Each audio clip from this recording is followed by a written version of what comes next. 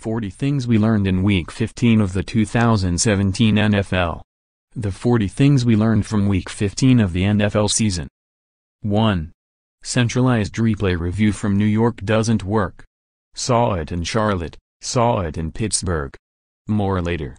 After we cool off. 2.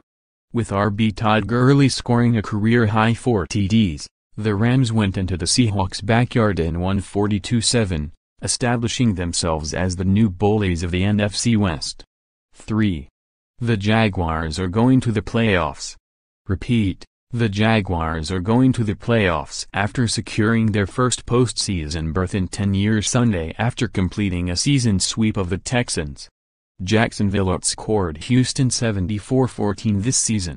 4. If Jacksonville DL Calais Campbell wins the NFL sack title, he can thank the Texans. Campbell sacked TJ Yates twice Sunday, meaning 6 of his 14.5 in 2017 have come against Houston quarterbacks. 5. Jaguars QB Blake Bortles, deemed trash by Texans Jadeveon Clowney, was nearly flawless Sunday with 326 yards, 3 touchdowns and no interceptions. But the most impressive part of the Jags' offense was that it racked up 464 yards while rookie RB Leonard Fournette was in street clothes with a quadriceps injury. 6. Jacksonville rookie Wr. Jaden Mickens entered Sunday with 1 catch and 7 appearances. In his 8th game, he had 4 receptions and took 2 to the house. 7. And one more great stat from that game. Jags rookie Wr. Keelan Cole had 186 receiving yards, matching the Texans' total offensive output. 8. We miss the Santa hat that used to adorn the Jags' midfield logo during the holidays. Bring it back, please, Mr. Khan. 9.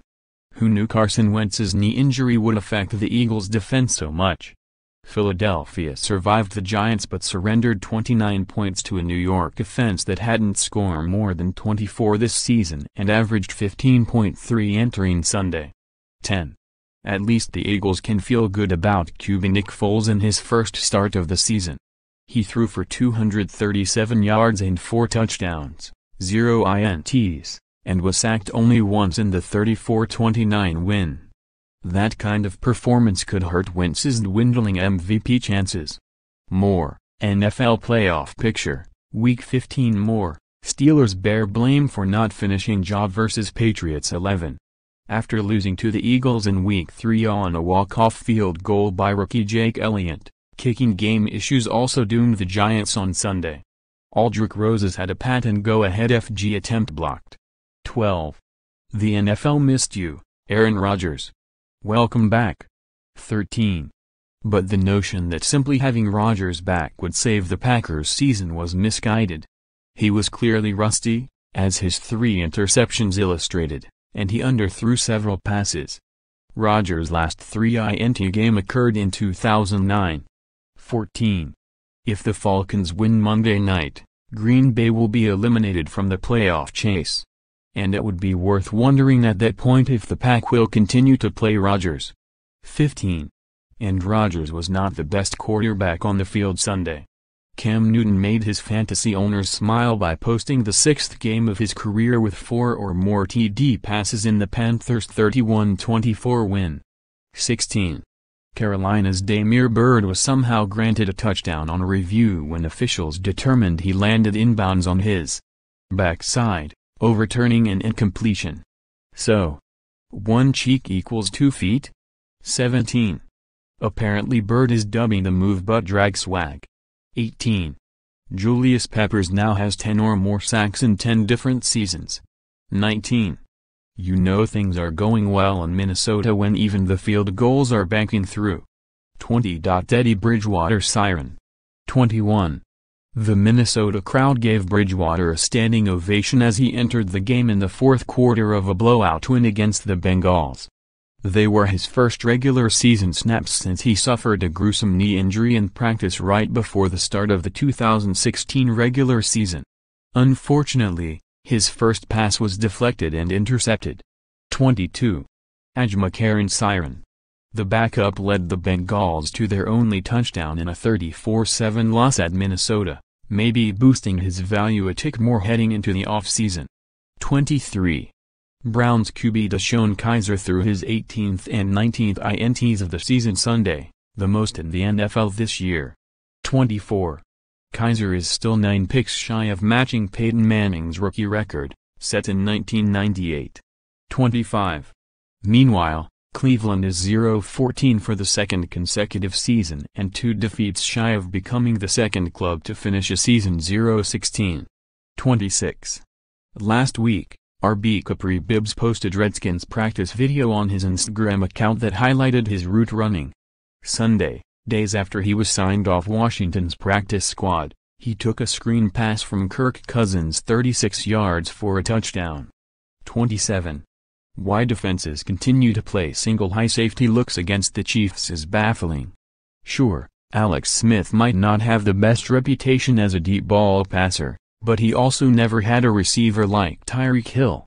Hill is too fast for any corner in the NFL to cover on a go route, as the Chargers learned Saturday night when he scored on a 64-yard touchdown, courtesy of a perfectly placed deep pass from Smith. It was Hill's 11th touchdown of longer than 50 yards in his career, and he's done it in just 20 games. 28. Antonio Gates' role in the Chargers' offense has diminished greatly this season. But there was one more special moment Saturday night against the Chiefs, when the 37-year-old end QB Philip Rivers connected for their 86th touchdown. That's the second most by any quarterback-receiver duo in NFL history after Gates and Rivers passed 49ers Hall of Famers Steve Young and Jerry Rice. The Chargers tandem is 29 scores behind Peyton Manning and Marvin Harrison for the NFL record. 29. Speaking of old players still making the highlight reel, that was 39-year-old Vikings CB Terrence Newman intercepting former Bengals teammate Andy Dalton on Sunday. It was Newman's first pick of the year, but his 42nd since entering the NFL in 2003. 30. In a season marred by serious injuries, the statement made by Lions rookie Pounds Jared Davis on Saturday that he doesn't want to make football safe is extremely misguided and naive. Davis isn't wrong to want to be an intimidating linebacker, but disregarding his own health, and that of his opponents, is an outdated mentality. 31. 6 days after playing his best game of the year in an upset of the Patriots, Jay Cutler imploded in the Dolphins' loss to the Bills, throwing 3 interceptions and no touchdowns.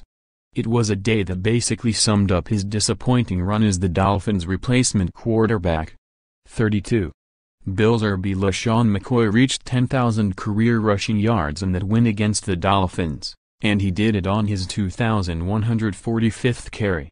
That puts McCoy in elite company. Only Jim Brown, Adrian Peterson, Barry Sanders and O.J. Simpson reached the 10K benchmark in fewer carries. 33. Jimmy Garoppolo is now 5-0 as an NFL starter after he led the 49ers to a late comeback over the Titans. The last quarterback to win his first 5 NFL starts was Ben Roethlisberger. 34. The Broncos have nothing left to play for this season, but the quarterback intrigue continues. After Trevor Siemian suffered a season-ending shoulder injury in Thursday's win at Indianapolis, Denver will once again switch starters. Will it be Brock Osweiler, who played well after he replaced Siemian, or will Paxton Lynch get another shot given he'll be cleared to practice this week after rehabbing an ankle injury? Osweiler likely gives the Broncos the best chance to win, but the Broncos need to give Lynch more live snaps. 35.